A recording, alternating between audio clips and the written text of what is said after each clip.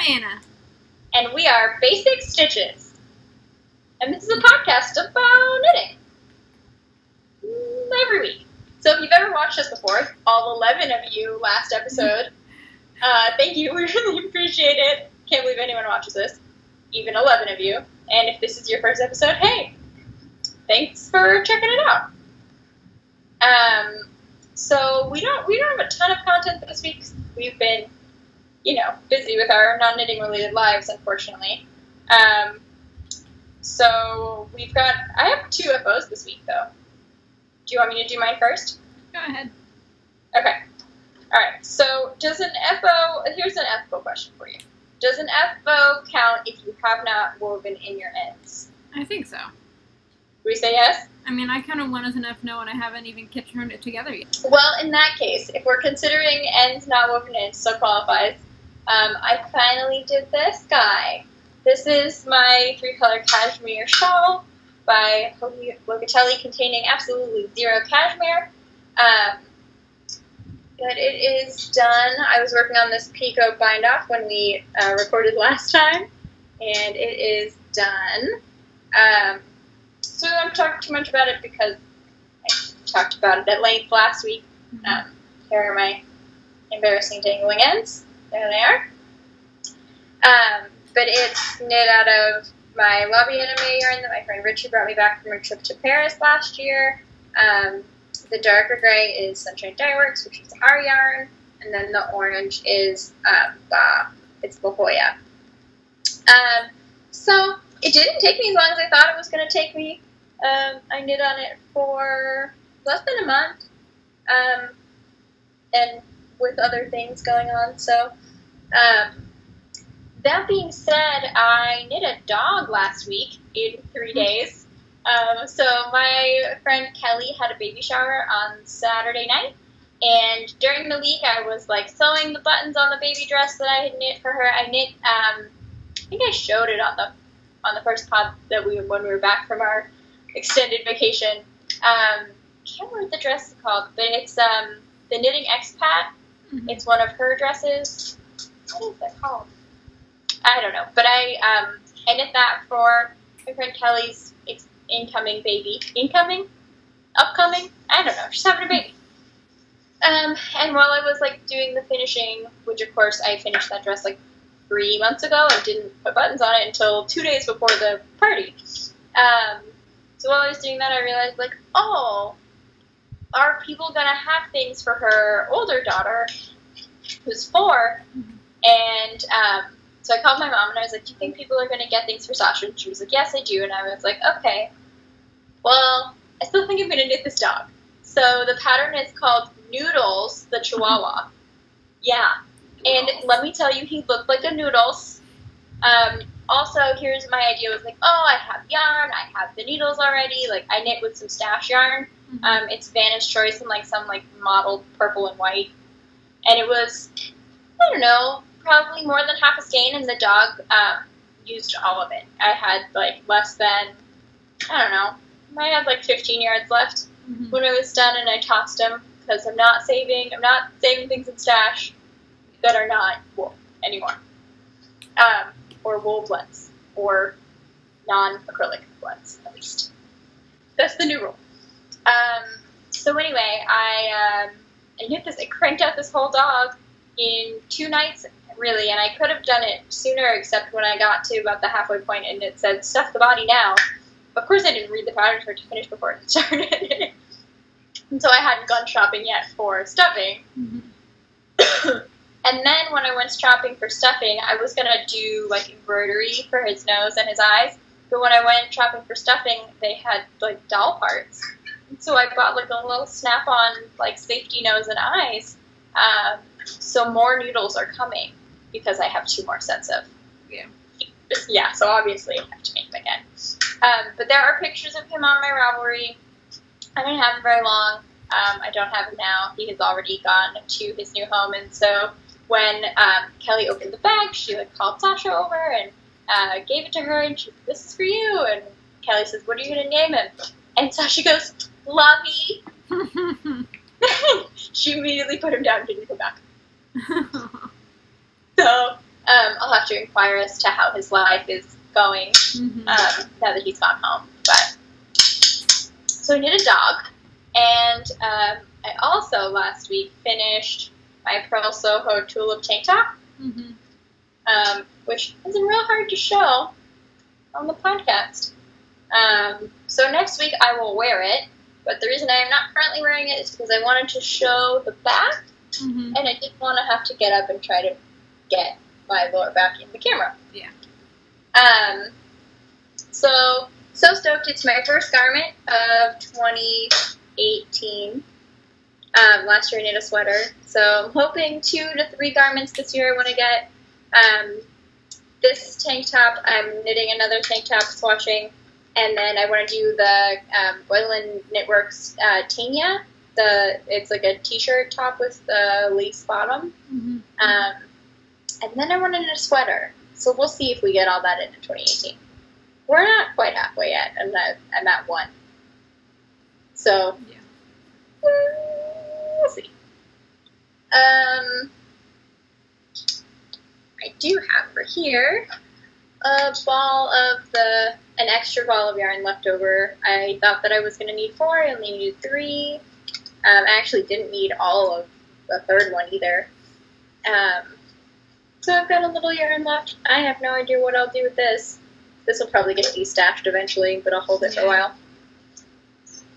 But it is Knitpicks Lindy chain in Serano. It's got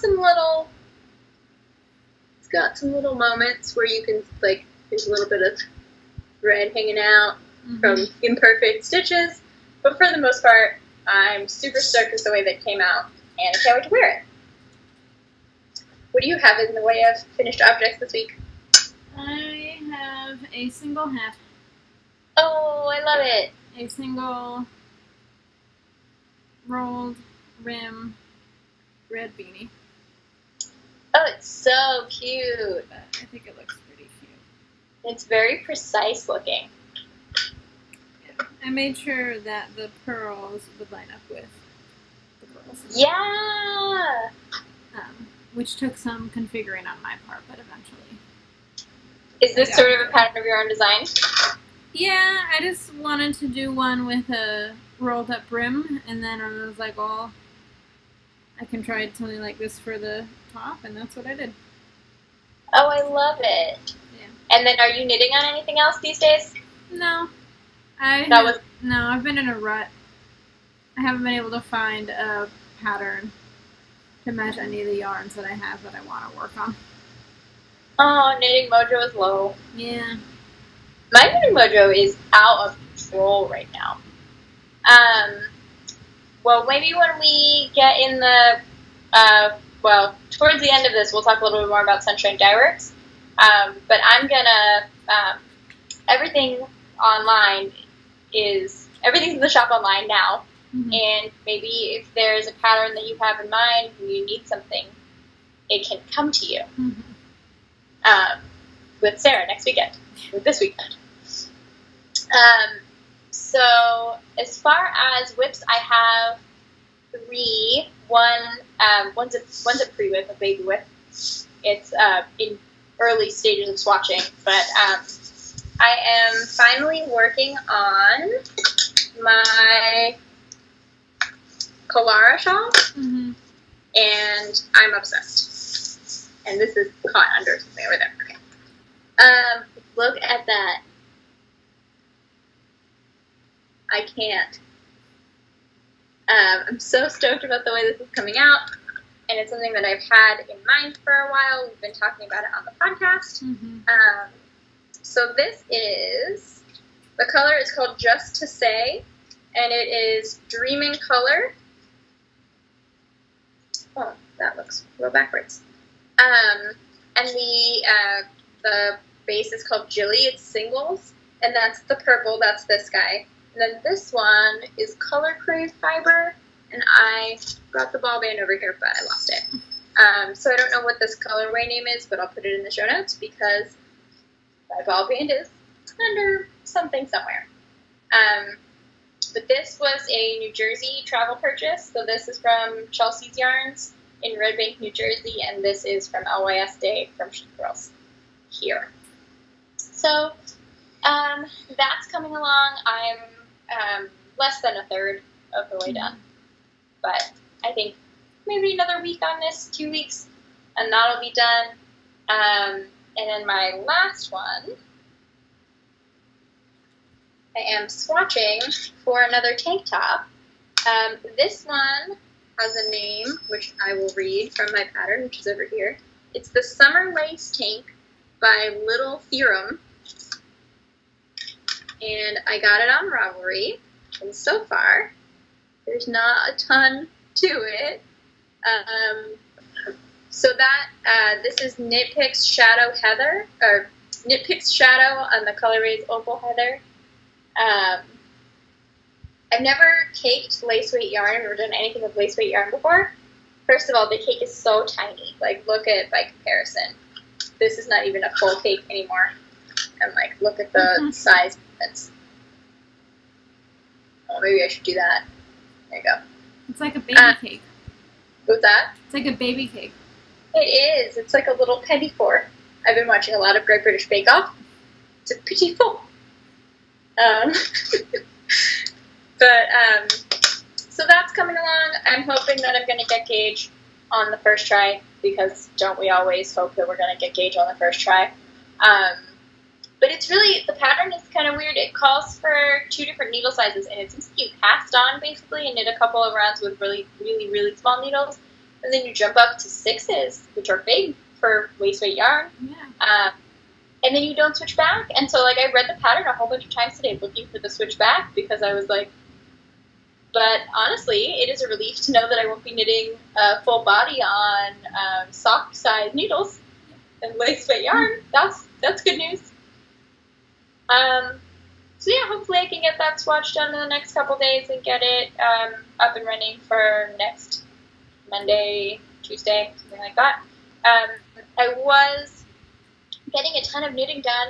Things were really, really quiet at work, and no one was bothered by the knitting, but things are a little busier and, you know, trying to actually work at work. What is that? So, slowing down on the progress, for sure. You're going to see a lot more long, languishing whips from me. And then the other thing that I have going on is another kind of long standing whip. Oh, that was a secret surprise that you just flashed in front of the camera. Didn't even notice. Well, I'll show it to you in a minute. So these are Shane's second pair of deadlifting socks. And I'm further than I was. Last time I showed them, I had just gotten heels in. So I've got another couple inches done. And if he was a normal man, I would be real close to putting in cuffs. But he's not. So I have, like, actually kind of a lot more knitting left to do on these. But I'm having a good time with the colorway. And that ball band is around here somewhere as well, but I don't know where it is. But it's Carlton Yarns in that Emerald City colorway on their sock base. It's a little rougher than other commercial stock yarns, so I don't think I will buy it again, but coming out good. And I think that once I block those, they'll soften up a little bit.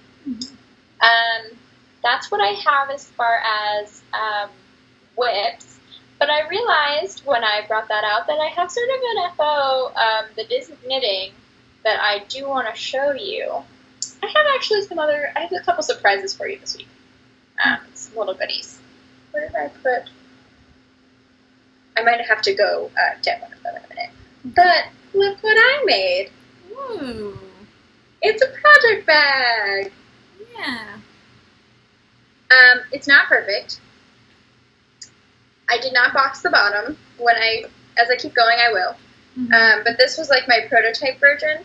And when I first started using it, the drawstring was like not pulling straight. It was pulling like real lopsided. And I was like, oh, well, I guess I won't make any more because I don't have this figured out. But as I've used it, it's worked itself out. So definitely more of these upcoming. I have our whole fabric stash from our Disney Ears adventure that we were doing, and what I want to do is sew bags for you and I to have and for Sarah to have, especially because you bought some of the fabric. And so this was my adventure. I was thinking when I first put this color combo together, I was like, oh, this is it. I'll just make a bag for Anna, no problem. And then as I kept working on it, I was like, oh, no, this is the test version.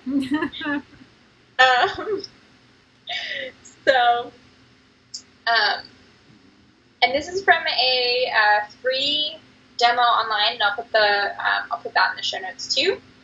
But it's a free thing, and obviously I didn't do that good of a job sewing it because, oh no, that's where I ripped the seam out. This is in one of the places I took it out on purpose so I could turn it inside out. But not both of them. So it has two big holes in the lining for reasons. I don't know. It happens. It happens. But yeah, so it's a really cool concept. Like the way that they come together is cool. It's like making a pillowcase with a string in it, basically. And then you just like turn half the pillowcase and tuck it inside. But yeah, so I want to box the bottom so it'll stand up on its own. And I've been carrying my socks back and forth to work in there so that I can knit some on my lunch break. But yeah, so bag's coming. Oh. How even? How even? We'll never know. No. But you know, nothing's perfect on the first try. Plus, it's easy enough to put that back in. But how did I do that? Because it's still tied in a knot, so like really, how did I do that? But anyway, I have a couple of. Let me grab my other thing, which is not well. Let's talk about acquisitions real quick. So I talked last time about going yarn shopping with my stepmom Eve. So she is maybe one of the most knitworthy people in my life. She really appreciates like the work and the time, and her family has knit, like her family knit for her daughters. They made baby sweaters and really cool stuff, but nobody's really ever knit for her, especially not since she's been an adult. So it was like, I really want to knit something for you, and there are a couple of yarn stores here that I hadn't been to before, up closer to where she lives. She lives north of me. And so we, last Saturday, went on a yarn adventure. We were in torrential rain, like, had to pull off the highway rain. So we're like, trying to have this big adventure. It had its moments. It was fraught with challenges, but we had a good time.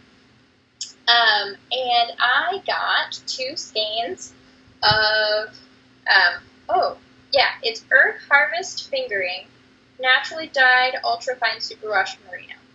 And I did not read this. Each skein plants a tree in Africa, which prevents soil degradation and provides food. So that's cool. And it's this beautiful gray.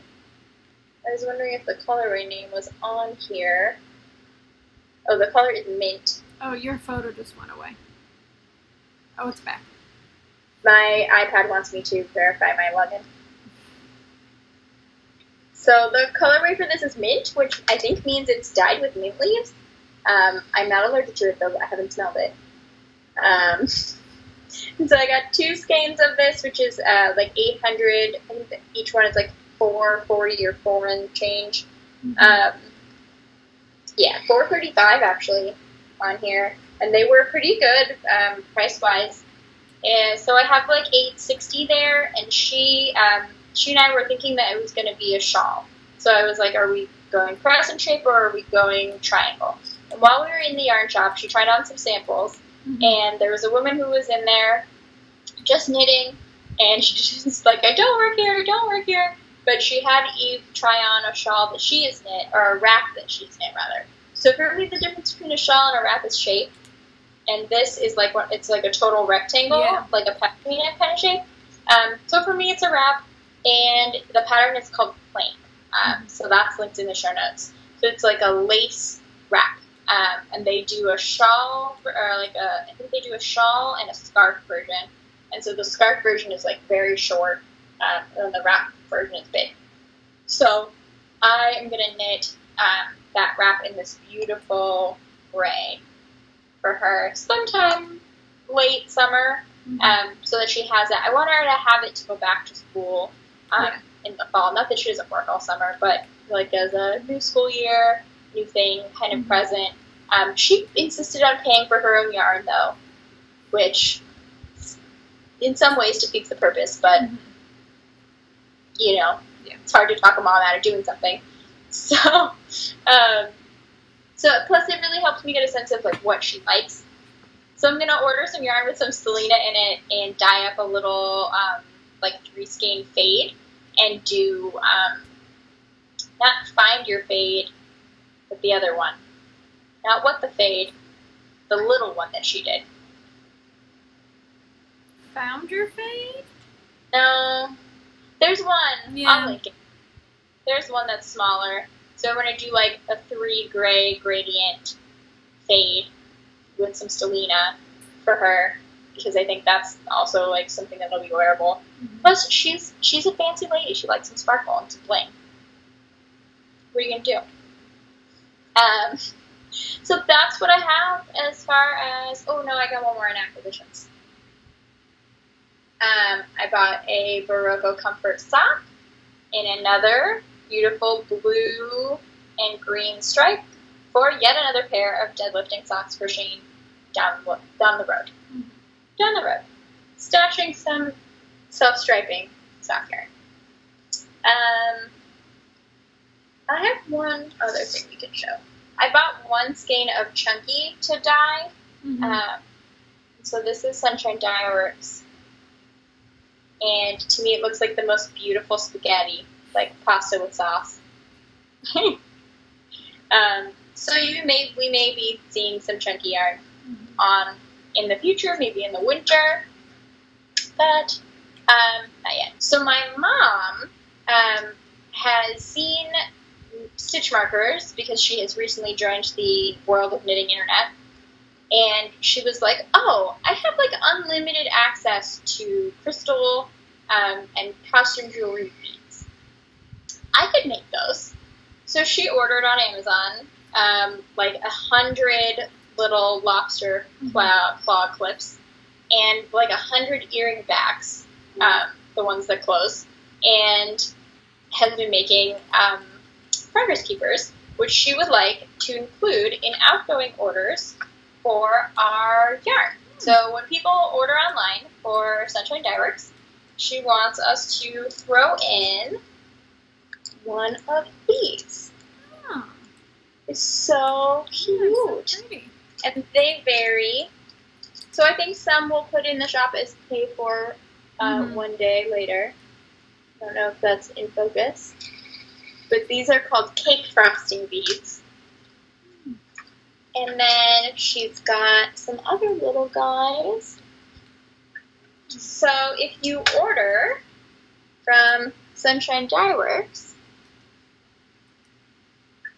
who knows what you're going to get? Yeah. I mean, you get your order. You will. But you might get some other stuff, too. Surprise. So yeah, that's kind of the news that I have in shop stuff too. We're gonna open our online shop for the first time on Friday, tomorrow morning. So it'll be old news by the time you guys see this. But the website is Sunshinedye.works, Sunshinedye.works/shop. So if you are seeing this, go check it out. See if there's anything still in there. And if there isn't now, there's a form you can fill out, so you will be notified later when there is. Sounds good. All right, anything else you want to talk about? No, I think that's it. All right, look out in the future for a guest spot by my mom, who wants to come on and talk about the sweaters she knit for boyfriends in the 80s. So that'll be a rollicking good time. Don't they say that you shouldn't knit your boyfriend a sweater? They do say that you shouldn't knit your boyfriend a sweater because moments after finishing it, your relationship will end. The curse. Yeah. Or you never finish it, you break up before you finish it. Yeah, that's another thing. Exactly, you know what the legend is, maybe that's it. But I did actually, speaking of which, listen to the book, The Curse of the Boyfriend Sweater, which I thought was going to be a collection of essays that people wrote about this phenomenon happening to them, but it was actually like the tale of one specific writer and like her journey through knitting and how she uses knitting to like manage her mental health and like general sanity. And it was so good. It was like hearing myself talk. Mm-hmm. I listened to the audiobook before while I was in New Jersey. Amazing. So that book is coming to you, by the way. Okay. I bought the hard copy for my mom and had it shipped to her house so that she could read it, and then when she finishes it, I'm going to give it to you to read. Books. All right, that's the end of our podcast. Yep. Bye, guys. Thanks for watching. You can find me on Ravelry as Scarlett and on Instagram as Sunshinedye.works. I'm on Ravelry as La Anana and on Instagram as Elamingo Knits. All right, we'll see you in 2 weeks. Bye.